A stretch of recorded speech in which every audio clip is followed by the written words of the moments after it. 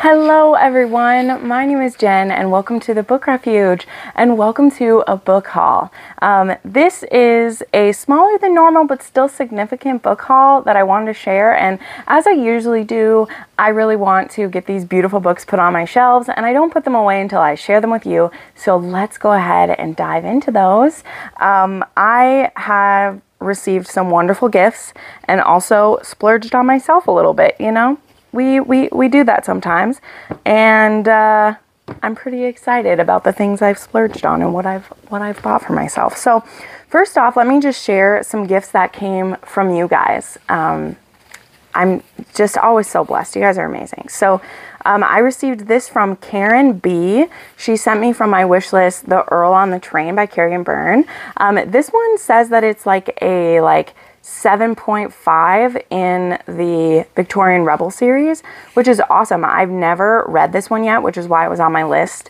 I think this was in an anthology to start with, so this is so great. I have all the Kerrigan Byrne books, you know, except I didn't have this one. So thank you so much, Karen. That is so nice. I can't wait to be in a historical mood and dive into this one. Then from my wonderful friend Elena P, she sent me two of the books from the McCullough Mountain series, which you couldn't have known this, Karen. You couldn't have known this. I mean, you couldn't have known this, Elena. You couldn't have known this. But I was literally reading this book when you sent it to me. This was the last one I hadn't read yet. All the other books in the series I've read. I don't own them all yet. But I was reading this book when you sent it to me. So I just love when that happens. Like, it's been on my wish list for 6 months, and you happened to buy it and send it my way right when I was finally reading the audiobook. So thank you so much. This series has just been so sweet. It's a small town family. They have their ups and downs. Some of the books in the series aren't the best, but some of them are amazing, and these two were ones that I really enjoyed. So I'm so happy I can add these to my collection. So thank you so much, Elena. This little beauty, and well, all four of these I think came from the same person, but we'll start with this one. So I definitely can't wait to read this one. I really love Lillian Lark. I've only read 3 of her books, but she comes up with some very interesting monster romance. So this one's part of the Bathhouse Monster series, or set in the same place. And so this one is from Cassie, and she was wishing me good luck from my 6-month update video that she watched. So Cassie sent me this. This one is Found by the Lake Monster. And so I'm pretty sure this one has breeding schmink going on in it. And the heroine Amy is looking for the local lake monster, and he ends up finding her, and this could maybe be his last heat, so it's his last chance to be a father. And so he sees if she could be the one to carry his eggs for him. So I'm definitely excited to be in a monster major to meet that. And then Cassie also sent me just the sweetest thing. These are big, well, literally big, but also they're the really wish for items on my list, but they're also something I would never expect someone to send me. But they're those things you put on your wish list and you're like, you know what? Someone may want to bless me with this. And if they do, it's going to be amazing.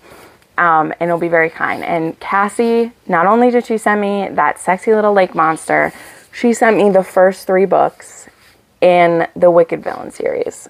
The beautiful hardback with old school romance covers that are just such a dream of mine to own, but also I couldn't justify buying them for myself because I already have the original set. And so she sent me Desperate Measures, Jafar and Jasmine's, and Katie Robert really did an amazing job. These were originally a Kickstarter, and I just couldn't get myself to buy them. There is Learn My Lesson and A Worthy Opponent. Now, someone else previously had sent me one of these as a gift. They sent me the Beast. So that was the only one that I previously had. And now I have 1 through 4. So thank you so much, Cassie. Like, honestly, I was speechless when I opened that pack. So those were gifts from you guys. That is always so kind of you to send me something. I know not everyone can be a Patreon. Not everyone can be a channel member.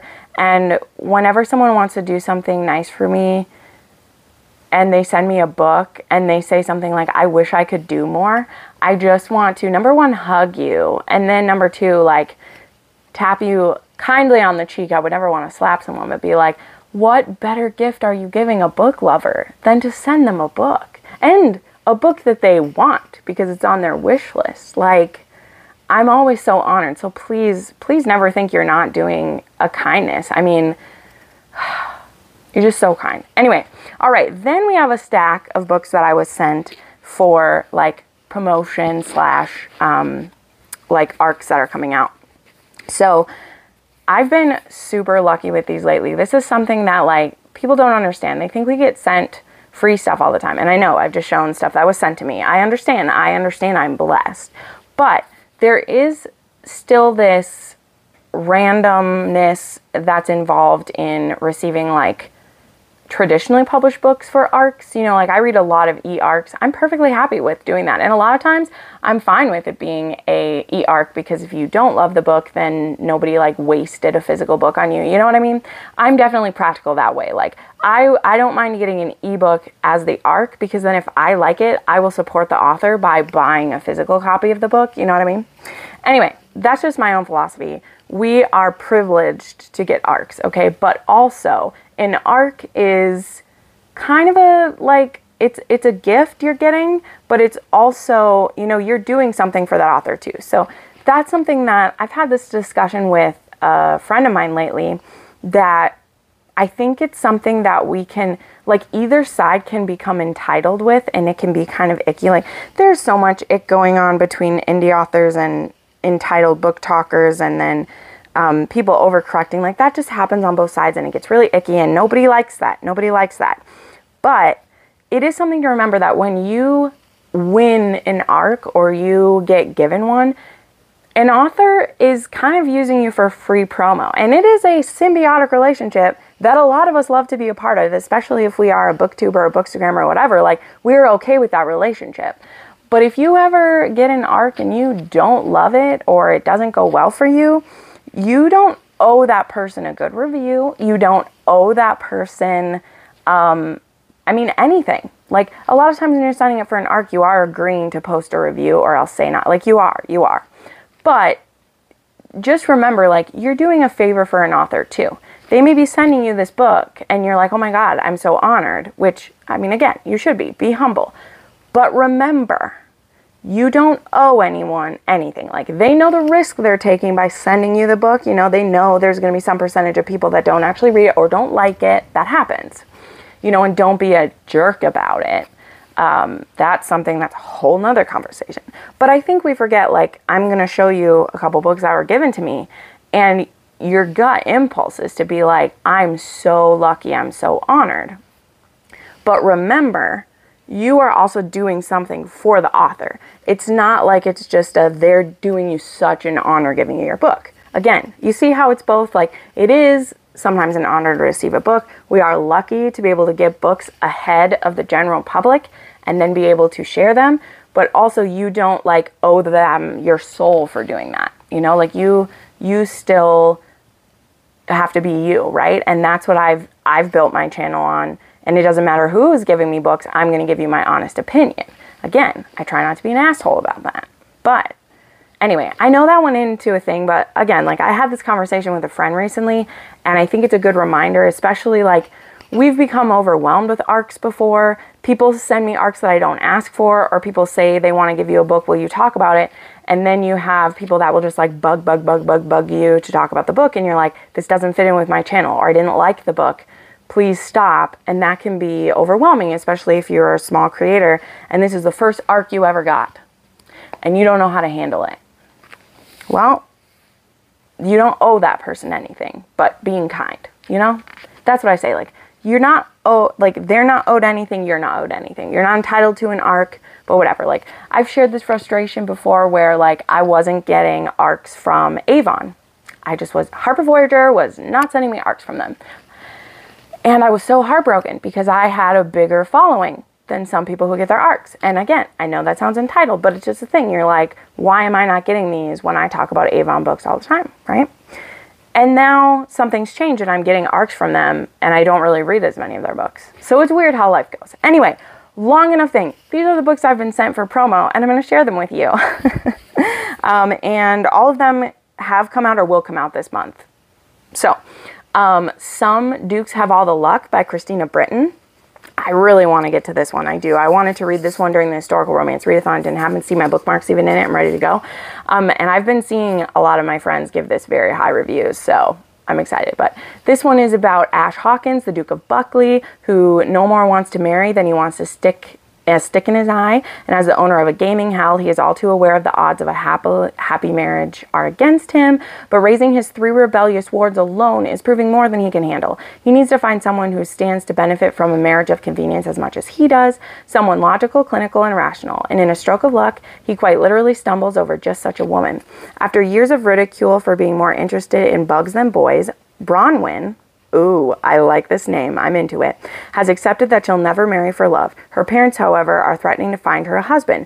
Bronwyn doesn't need any scientific research to know her Ash has secrets, but his proposal would give her the freedom to continue her entomology research and perhaps finally get published, just as long as she can keep her mind on her work and off his piercing, broad shoulders and wicked, wicked tongue. Oh boy. So this one's a fake dating, maybe? I think so. And a scientific woman. So there we go. There's that one.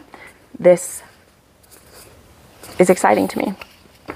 And then this is one that I won. So this was very exciting to me. Eloisa James was a giveaway on her TikTok of some arcs of The Reluctant Countess, which comes out the end of the month.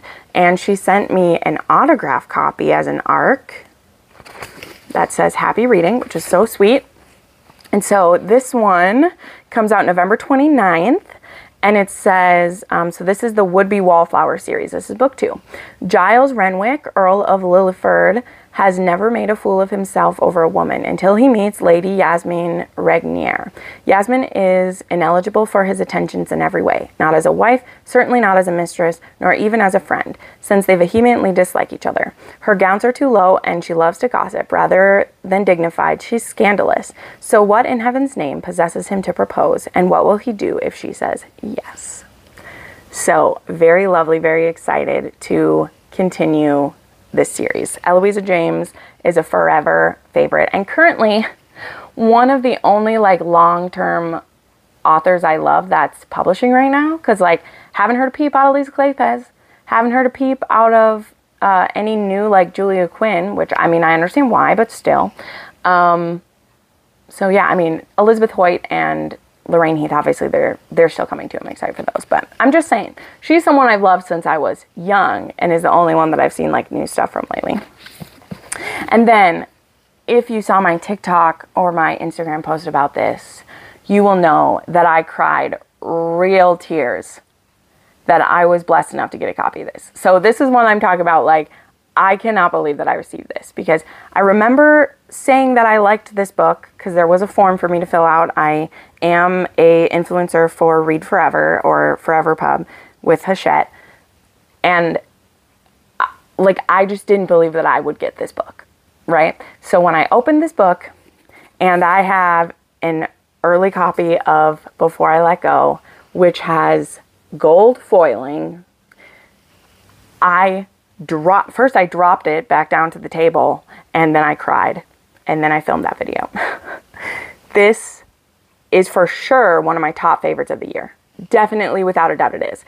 I recently read a book that may challenge it, which I will be hauling shortly too, but there's no doubt this is in the top books I've read this year. There's also no doubt it's Kennedy Ryan. It's fantastic. This one comes out on November 15th, so it's only a week away before this one is coming out. This is a second chance romance.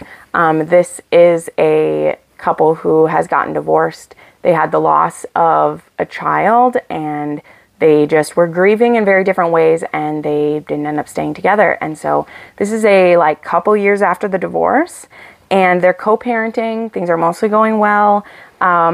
And they're both trying to get back into dating, and they just keep being drawn to each other. And so, I'm not working myself up into it. I'm not doing it. You can go here if you want to see my review of when I read this book.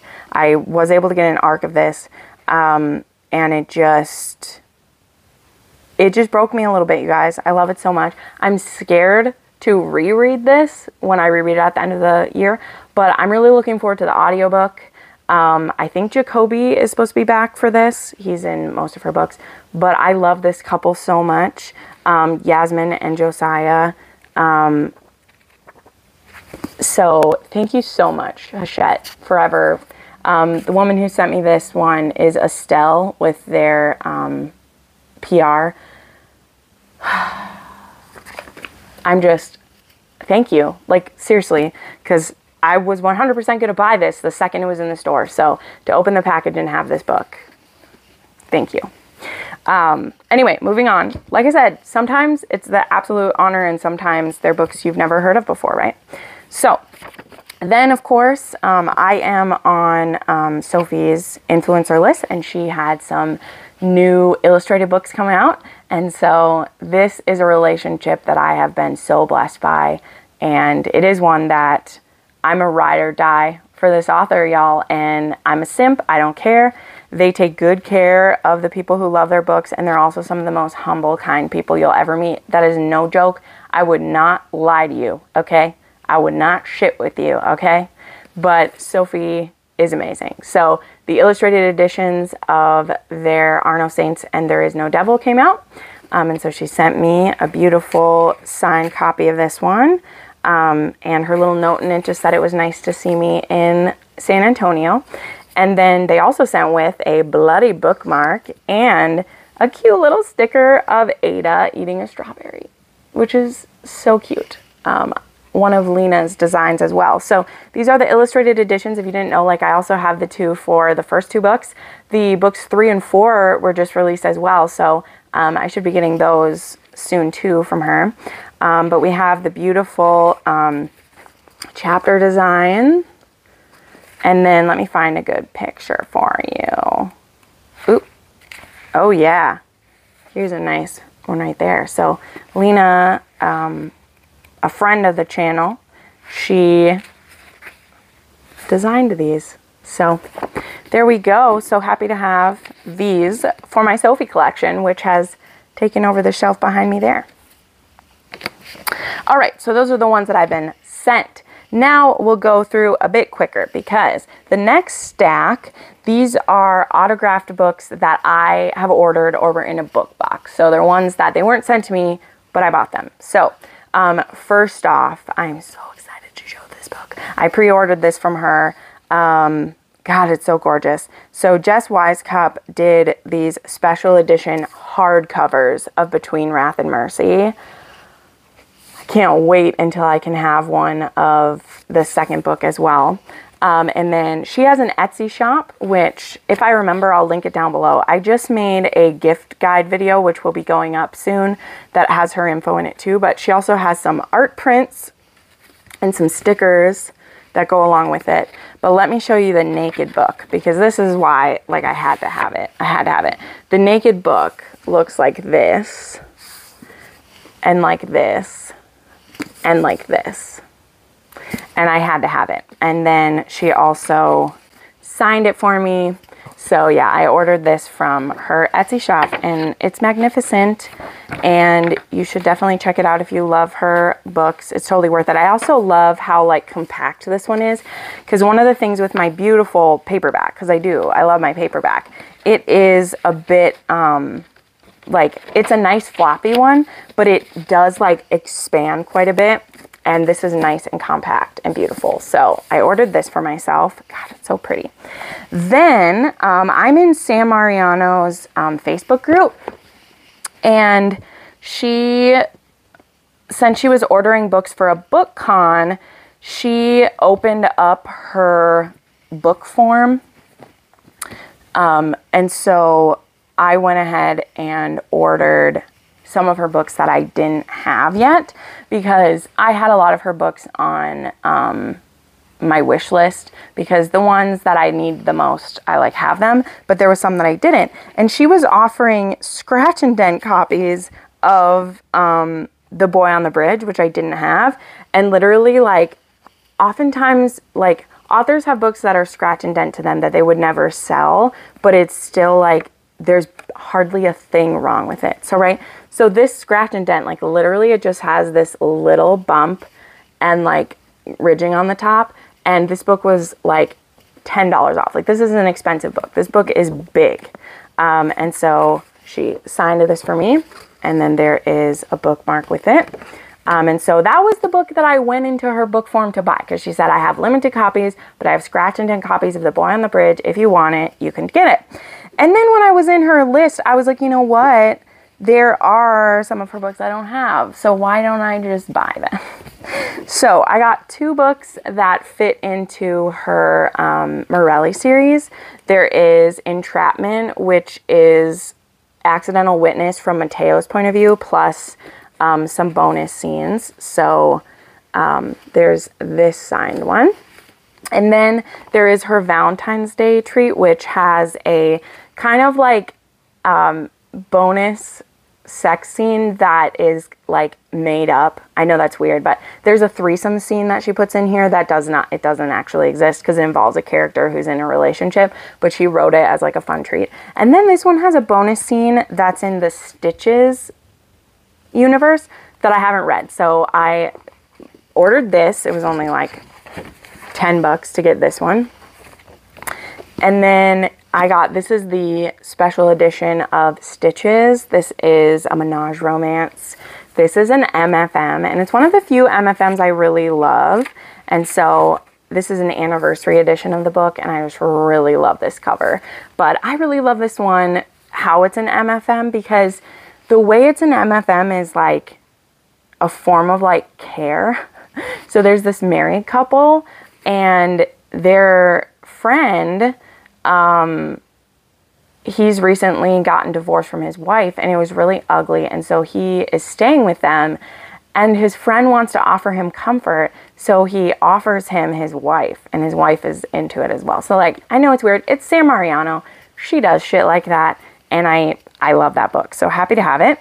And then I didn't have a copy of Even If It Hurts yet. Now, I don't totally love Even If It Hurts, but since I could get a signed copy of it, I just went ahead and did it. And so those were the 5 that I got from her signed book. She also recently just released 2 different books. And the next book in the Coastal Elite, which I haven't read, this one was in an anthology, is Undertow. So I did buy this edition, but I'll probably get the one that matches Even If It Hurts later. But so I haven't read this one. And she did put out a note that you have to read this one before we can read the next one. So I'm going to read this one soon. So there's those. Then I ordered the book box, as well as I was given this book as a gift from someone. So I ordered the hardback of this, but I had the paperback given to me by a viewer. I forgot that. So I put their note inside this one, and I'm doing a giveaway with the other one, since that one isn't signed and personalized. But it was so kind of this person to send it to me. I didn't even know that I was getting it as a gift until I already ordered the gift box. And when I went to take it off of my wish list, it had already been sent to me. So I forgot about that. But Elena actually sent me this as well. So Elena, thank you so much. Thank you so much. And so I'm going to do a giveaway with the paperback one then that you sent me. And I put your note inside this one because you thought of me and you sent it. But Tiffany Roberts, they redesigned the cover of His Darkest Cravings, and they did a book box with it, which had some amazing stuff in it. It had also these like, I can't show you these because they're NSFW, but it had naughty pictures in it. And then it had some stickers in it too, as well as a blanket and some other fun things. So they had this hardcover book box that you could order from them. And I just love it. I love this cover. I love Cruz and Sophie. And so there we go. Then I ordered the Dark and Disturbed book box that was Christie's collection, because it had 2 authors that I really love and 1 author that I want to read more of her books. And I'm very excited with what came in it. So it ended up having this edition of Does It Hurt, which we're also going to see show up in this book haul again, because I didn't know this was going to be the book that was in it. I should have guessed that when H.G. Carlton was going to be in the book. So anyway, this one is this really pretty dark cover of Even If It Hurts. And then I put the book plate in it because I wanted to have it. I really love the designs inside of this one, like the water and everything. So this was a 6-star book of mine this year, so I'm happy to have that. Then there was also Tease by Melanie Harlow. There's a book plate in that one. And this is one, that's an author that I love as well. And then this is one that, you know, it might finally be time to read this book since it was in this book box. And it was Lola and the Millionaires, both books in one. So this is one a lot of people have wanted me to read for a reverse harem and a, like, that it has MM content in it. And, you know, since I got the bind up of both and this is so beautiful, I might just have to get around to it. So there were those. Then we have my biannual book box that I do, which is Renegade Romance. I'm going to be so sad when my first year of this is done, because I don't know if I'm going to do another year of it. I don't know. I want to, but I got to be careful with how many book boxes I sign up for, man. It's expensive. But in this one was the omnibus of Cambric Creek. So this has, it's volume 1, but it has the first 3 books that have all been released already. So it has Morning Glory Milking Farm, Sweet Berries, and Moon-Blooded Breeding Clinic are all in this bind up. So that's really cool. This one also was personally, like, these were signed by her. So some of the art that came with it, there was fun stickers for everybody. There was this really cute postcard that has all the couples on it. Really sexy picture of the hero of one and then them together right there. So this was super cute. I didn't love Morning Glory Milking Farm, but I do love the second 2 books in the series. So this is a really cool bind up of them. I really like that. And I definitely like this cover more than Morning Glory Milking Farm. Although I do really love the covers of book 2 and 3. Although she has redone the cover for Morning Glory Milking Farm and made it a little less weird, in my opinion. Okay, so those are all the signed books I have.